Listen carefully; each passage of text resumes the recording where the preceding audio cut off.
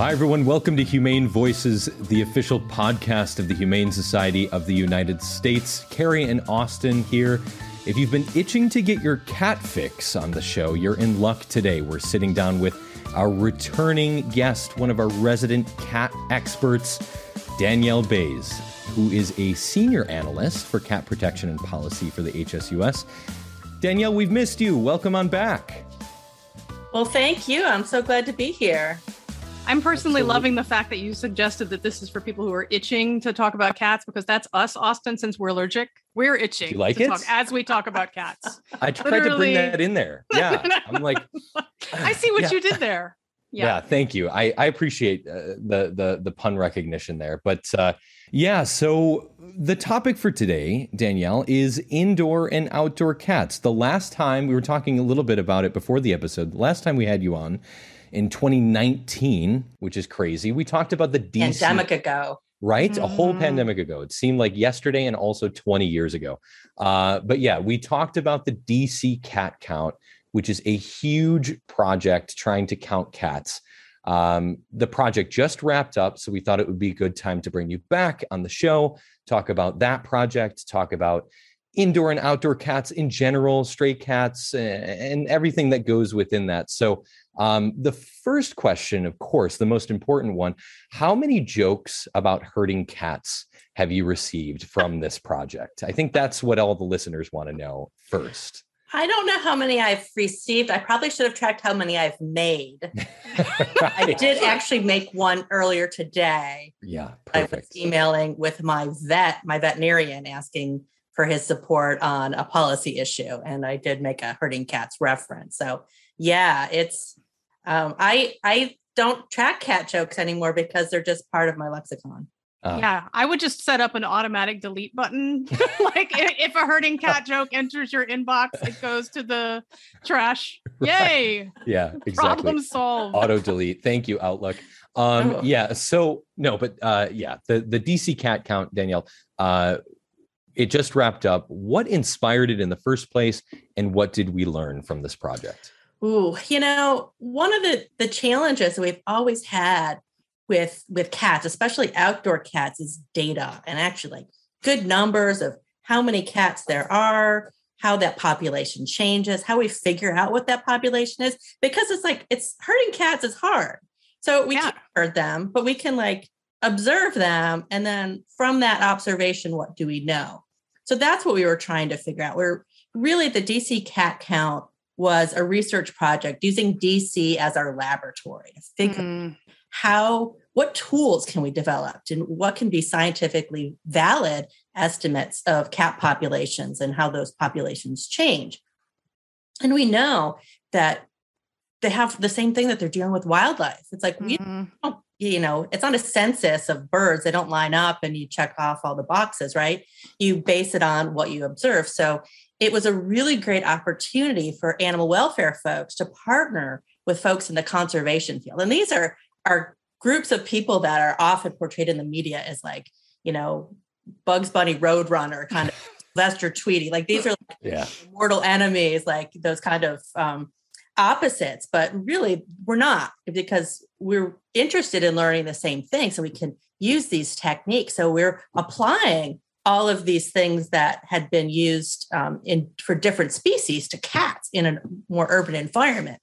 So it was just really interesting to use motion activated cameras, as well as what we call transect walks, where you're just walking a predetermined path and you look to see what cats you happen to see at that time. And how does that relate to how many cats there are? Because you're not seeing any of them. What's the detectability? So a whole bunch. But we also looked at the shelter data. And one of the reasons that DC was a great laboratory is that there's one animal shelter here that has the animal control contract. It runs the community cat program. It has the spay neuter clinic. It was in-house, everything. All the data was right there. So look at where are the cats coming from the shelter and where are they going? And we also asked people. We did surveys of people in the community. Do you feed cats? Do you have cats? Do your cats go in and out? And got a lot of information directly from them. And none of that has been done in the same area at the same time before. There have been studies of outdoor cat populations. There have been studies of the shelter data. There have been studies of surveys from households, but never in the same place at the same time. So we put all that together and we got all sorts of great insights. But the big thing we did was created a toolkit because it's not just about what we did here in DC. It's about taking all those tools and methods and sharing them with folks. So we've developed with the DC cat count, all the different organizations that are involved. Humane Rescue Alliance DC here has been a great leader in this project. ASPCA, all of the funders, our scientists, put together this great toolkit. So you can look at this, you can read it. It's like taking a course and you can learn how to do all of this. As well as, it'll point out like when you might need to get some expert help because I can't do statistics. So Danielle, is the idea that with the toolkit that other communities will be able to sort of conduct similar research and see how these dynamics play out in their own community? Exactly. The toolkit even sets out how to figure out what your goals are. Right. Analyzing it. So and we're already working with some communities to implement this in different levels, and we'll continue working with more so we can refine it and figure out, where are the kinks in the process? What may be different in a different community than was in DC? And we can refine the tool. We can learn from each other. People out there who are doing it can help mentor other communities. Without giving too much away, I mean, it sounds like you're kind of in the preliminary stages of doing work in other communities, but are you seeing do so far from what you're seeing, does DC sort of echo what you see in other places, or is it really different from one community to the other? Because I was trying to think about what are the dynamics that impact the number of outdoor cats? I mean, there's all sorts of things. It can be weather. It can be, what's the shelter's intake policy? Do they even take in stray cats and things like that? Because all of those things can be variables. So I was curious, what are you seeing so far? Is there big differences, little differences? Yeah, I anticipate that we'll see trends as far as where outdoor cats are in relation to socioeconomic factors. Interesting. And land density. What does the landscape look like? And one thing that we saw in DC, which I'm pretty excited about because it was often a point of contention, is that we didn't see the cats in the big green spaces. Folks who might be familiar with DC, we have Rock Creek Park, which is the National Park Service property. Wooded, it's in the middle of the city, but it's kind of wilderness area. But there aren't a lot of cats there. We see cats where people are, necessarily really in kind of wild areas. Yeah. So we anticipate we'll see these kind of trends. We'll see more outdoor cats in areas with lower socioeconomic resources, areas that traditionally haven't been as well resourced, don't have capacity, haven't been getting services, and other factors that may lead to those cats being outdoors. But those kind of things also inspire a lot of other questions that we can dive deeper into in understanding that relationship between people and cats, and what the role of the shelter and cat rescue groups, and how what we can do to help not just the cats, but the people who care for them. Right. And it seems like one of the, I know you alluded to this earlier, but talking about, cat advocates and bird advocates and the fact that they're sometimes seen to be sort of at odds. But I mean, this is sort of a program where the data can potentially help both cats and birds. Right. We talk a lot about efforts like trap, neuter, return, where the cats are captured, they're sterilized and vaccinated, and they're returned to where they came from, as being a successful program. But what does that mean? What intensity are you doing that? How many cats are getting sterilized? And one of the big interests for me in this kind of work is to be able to gauge your own program. What am I doing as a person running a program, doing TNR? Do I need to do more? Do I need to shift it in different areas? What can it tell me about how me and my group is doing TNR and how can it get more effective? And then I can have data to show other people how it's working. So it's both great for internal efforts, for shelters, for community cat groups, for individuals who are doing this work, as well as for the broader community. Mm-hmm. Yeah, it's wonderful to see how this data can then inform, I'm sure, the very, very long-standing debate of how to work with cat management, especially for strays that are out there. And it's great to see that this could inform a lot of agencies that are looking to help focus their resources from one place to another, especially with a cat count like this. So I'm curious, I know that it probably goes more into the report about it, and you mentioned it a little bit, but the cats, so they were segmented of how you counted them, right? So there was indoor cats with households that you counted, and then how did you do the outdoor? Is it like outdoor community cats and then also strays that aren't helped by the communities? How were they? How did you segment that? And then how did you deal with the unimaginable task of like not counting them quite twice through all the pictures that you took? Like, I don't know even how to begin with something like that. They wear name tags, Austin. Yeah, like each cat gets a little "Hello, my name is" sticker. Yeah, Bert. I'm guessing it's not that. Garfield. Yeah. Anyway. Yeah. Well, they kind of do though. I mean, but it's not like a sticker, but it's just like, what are those identifying factors of a particular cat? So a lot of it right now was, and thank you to all the researchers who are involved in this, is looking at the images and saying, is that the same cat? And you would know, like, if you have a camera set at one location for a week, that you're probably going to get that cat more than once. So you can figure out which cats there are. And this is an area where, there's been a lot of technological advancement in looking at this for like tigers and other species, that how do you identify them by their markings? And there's a future of that kind of facial recognition to be applied to this. And they're using that kind of facial recognition for lost animals and people who are looking for their like lost cats and dogs. So, there's a lot of technology and innovation in this that's really helped. So it's not always going to be just looking through images and making your eyes, you think Zoom fatigue is bad, right? Like cat identification fatigue, right? I can just imagine that software, the facial, that'll really help with all the cats who are out there robbing banks. I mean, that's a major growing issue. I mean, especially like just ask McGruff, the crime fighting dog, like the cats robbing banks issue is a real problem with the whole facial recognition stuff. Yeah, especially because they're so short, they usually avoid the camera. Right, exactly. They don't show up on the camera. All of a sudden your bank is empty and you have no idea why. Yeah, that height marker doesn't really help because they're all about the same height.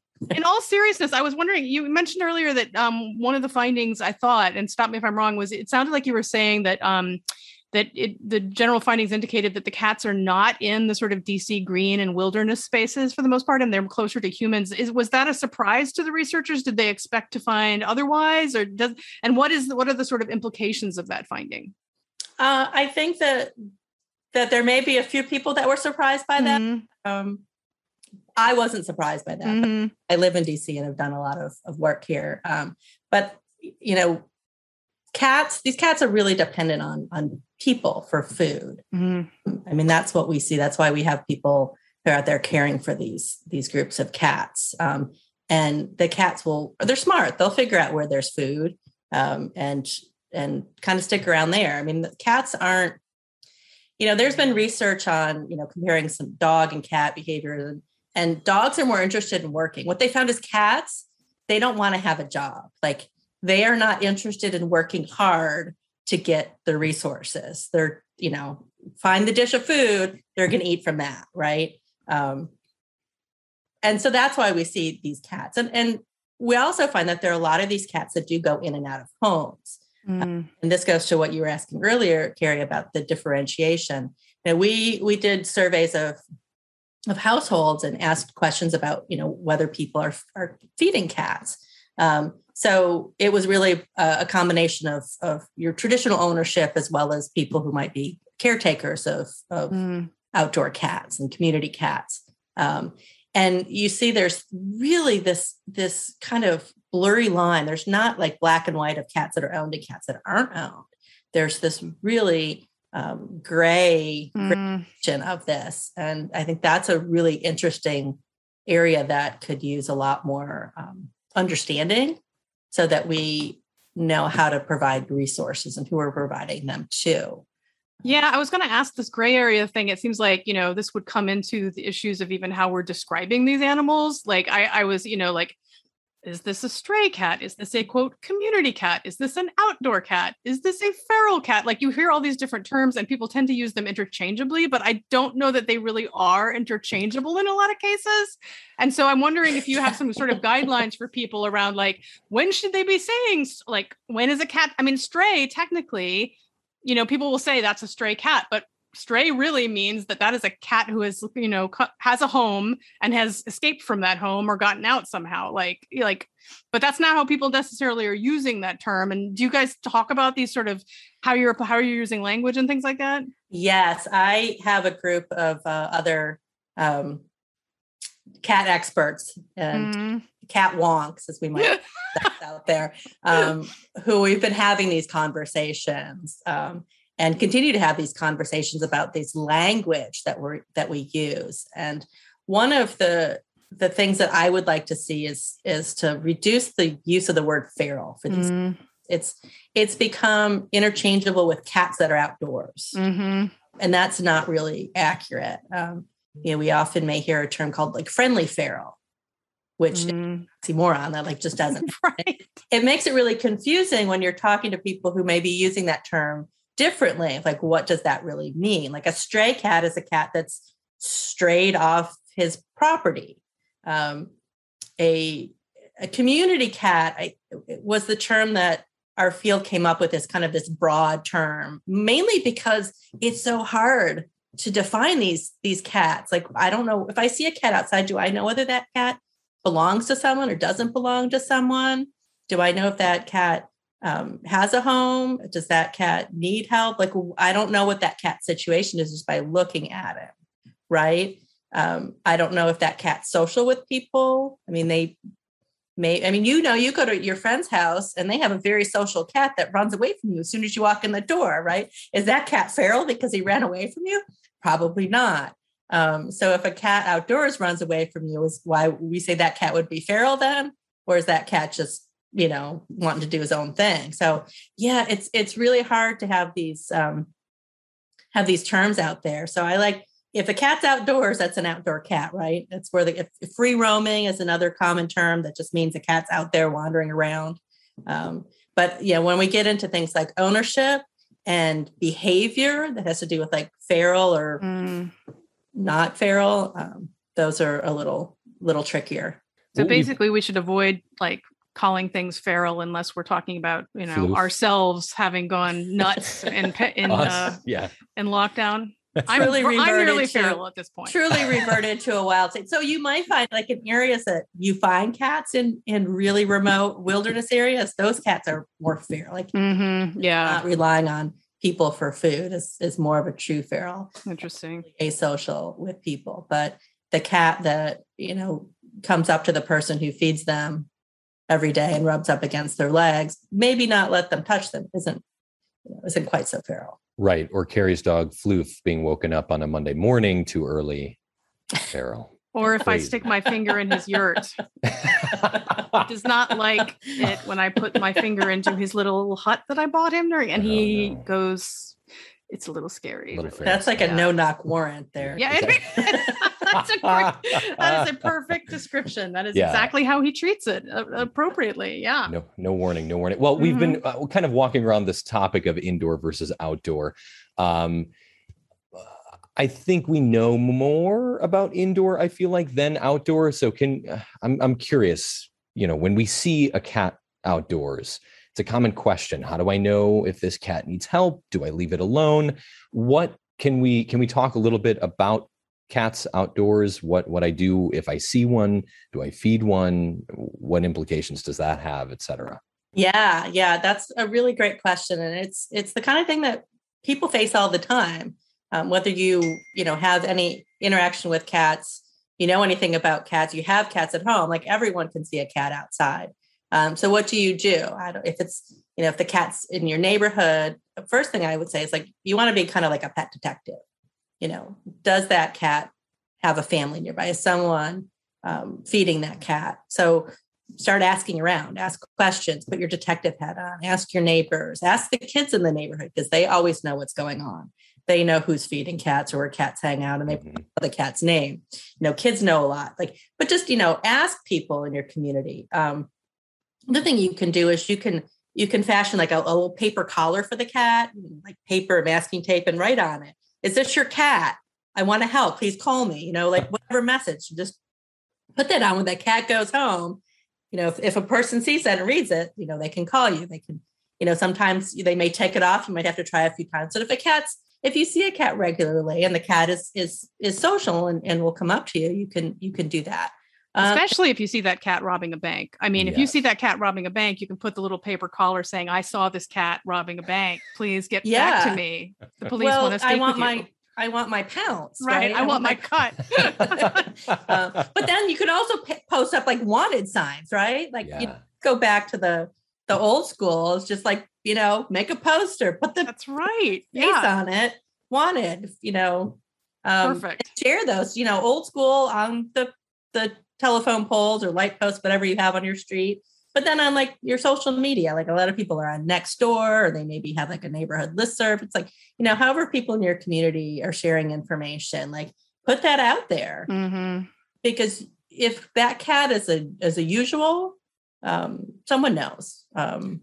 I see that a lot in Nextdoor in my community. It's people can tell you that cat's whole backstory. They know a lot. So it's a great way. So first, try to find out if someone else is feeding that cat, the cat's covered, that cat's good. Maybe that cat is lost and you've been able to reunite the cat. That's great. You can call your local animal shelter and you can file a report saying, I found this cat. Is someone missing this cat? A lot of times you can get a cat, if you can collect the cat and get the cat to a vet clinic or the shelter, they can scan for a microchip. But one of the things we want to think about is really changing the way we think about the role of the shelter in here. It used to be, you see a cat outside, he needs help, let's just bring him to the shelter and the shelter can deal with it. Well, our shelters are getting full of cats, and we found that bringing those cats to the shelter doesn't help them get back to their families. You look nationally at what we think of as return to owner rates for stray cats, and it's usually around 4 or 5%. That's that's nothing. So when we take those cats out of the community where they live, they're less likely to get back home. And we see that even more in certain areas, certain communities that are traditionally underserved and may have don't have that same kind of relationship with their animal shelter. They may not think of it as a resource, be aware of it. They may not trust the law enforcement. So there's going to be a disproportionate impact in some areas. But as a person in the community, you're in a much better position to help that cat get back home, unless the cat goes back home on their own.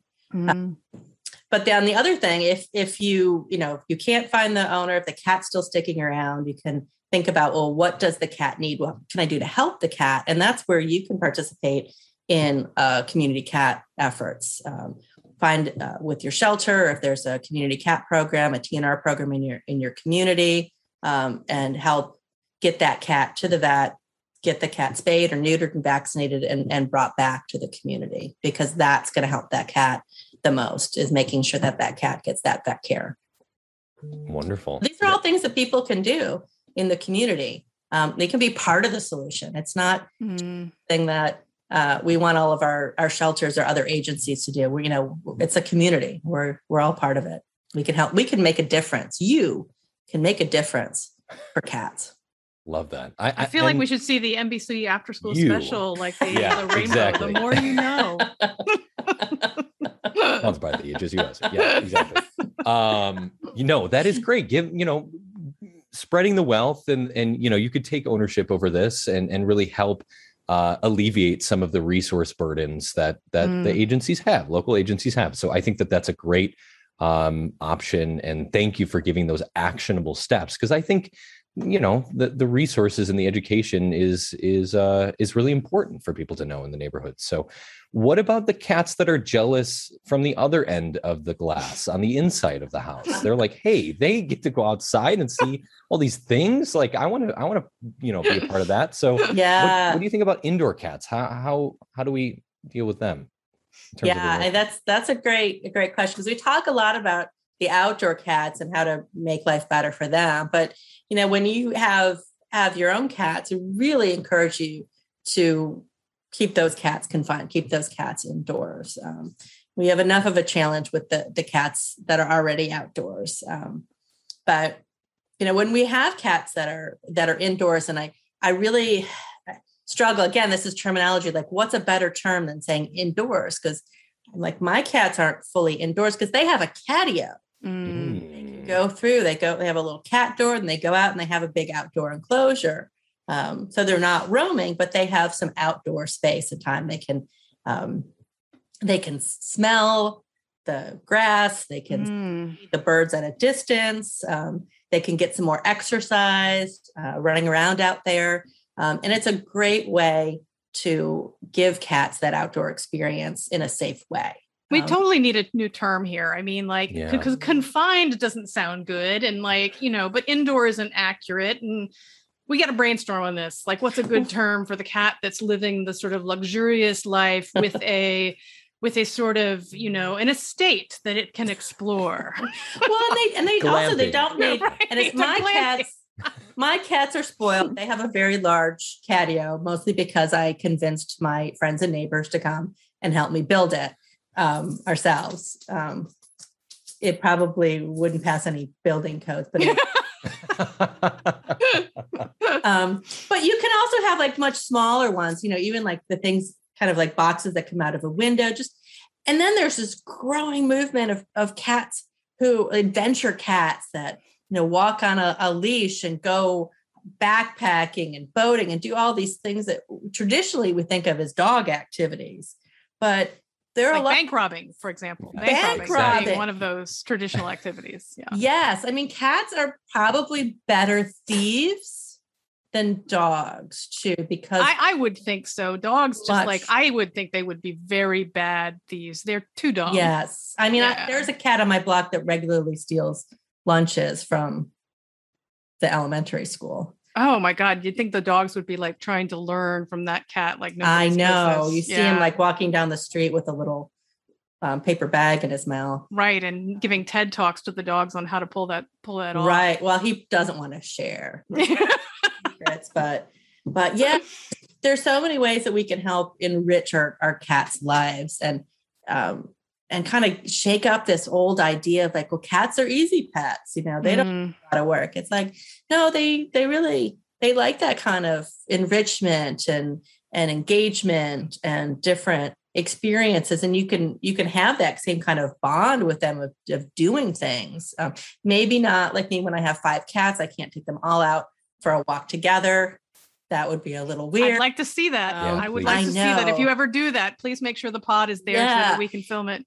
Things like that. It helps when you start when the cats are young, kittens, and get them used to things. So, maybe my next generation of cats, I will all start with that. But, there's so many things that we can do, even with, if say, for example, you have a cat that likes to go outside, that like runs out the door. Not only can you provide that cat like a catio to have outdoor space, but you could do things like clicker training to help change that cat's behavior so he's not rushing the door. It's the same thing like when you try to teach your dog, and I say teach your dog not to jump on people when they come over.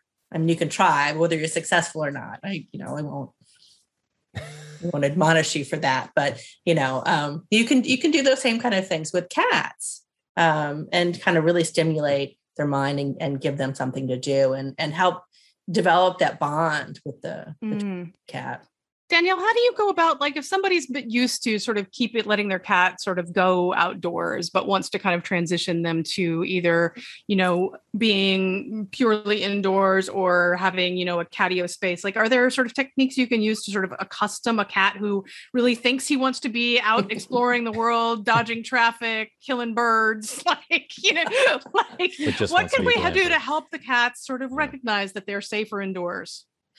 Yeah. And I think part of it is recognizing how you want to provide that enrichment cat.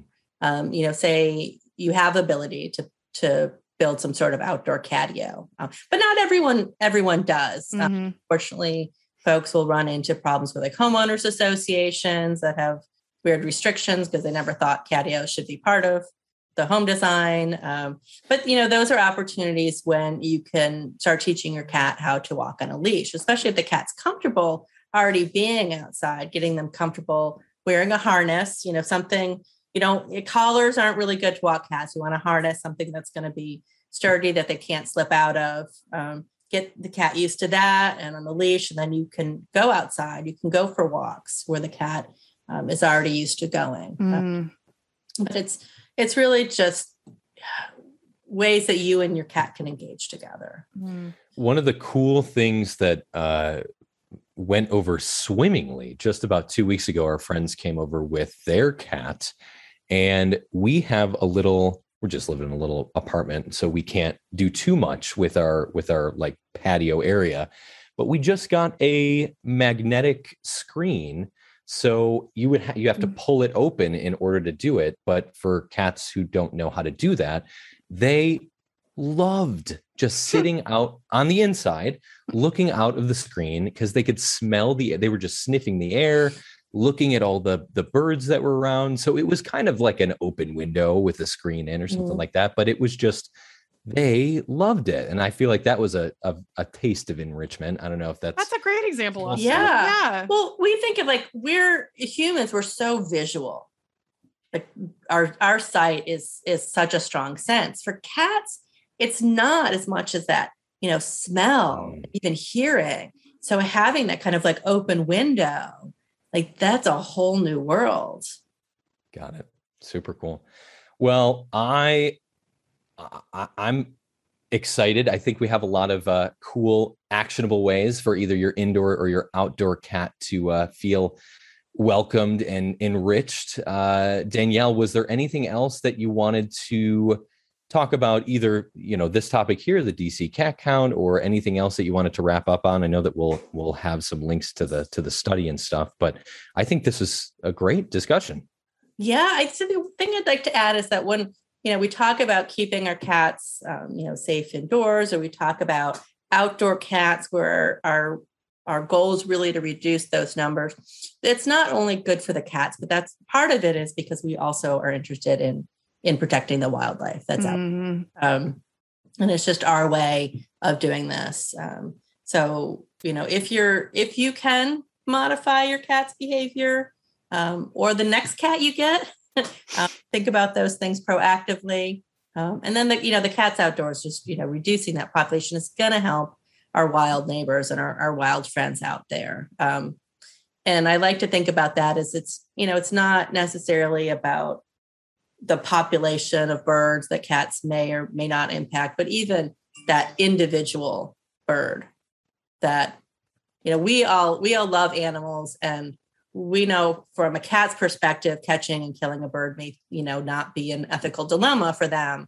But to us, like that's still heartbreak to see that. And how we can help prevent those things. So, and in a way that makes life more fun for the cat too, which is great. Right. It's really a sort of a win-win scenario if you can set up these good, engaging enrichment techniques. Yeah, it's fun with cats. Fun. Love it. Fun with cats. It was now if you can actually propose to me a way that I, as someone who is allergic to cats but really loves them, can have a cat without having to have a large series of needles thrust into my body, that would be an excellent next step for me. I will tell you, there has been developed a cat food that helps reduce the protein in cats that is Do I have to eat the cat allergies. food? No. Oh, the cat eats the cat food. The Okay, cat thank eats God. the cat I might be food. more game for this. All right. And it all right. reduces that. There's a particular protein that they produce that sheds Interesting. the dander that triggers. That's what typically triggers human allergies to cats. Whoa, cool. And this has been shown to reduce that. I can't wait to taste it. I'm very interested. I hope it's made brownies. by Purina. I don't even know that's wow, interesting. It's yeah. So is it on the market already? It's on the market. Oh, yeah. I'm going to go investigate this. I can't remember what it's called, but I know you can Google it. So next time we have you on, I may have a cat. Yeah, and there not you go. have had to have a bunch of injections to have that cat, which would be really Carrie's gonna critical have an for update. me. Yeah, she'll have an update. Warren Floof. The feral standoff begins. No, just kidding. All right, Danielle, thank you so much. Danielle Bays, Senior Analyst for Cat Protection and Policy at the Humane Society of the United States. Always a pleasure to have you on. Thank you again for catching us up with what you've been up to. Really appreciate it. It was cat-tastic. Hey, that's a perfect way to end this show. That's all we have for today's show. For more helpful cat tips and advice, you know where to find us, humanesociety.org. Thanks again for tuning in, and we will see you next time on Humane Voices.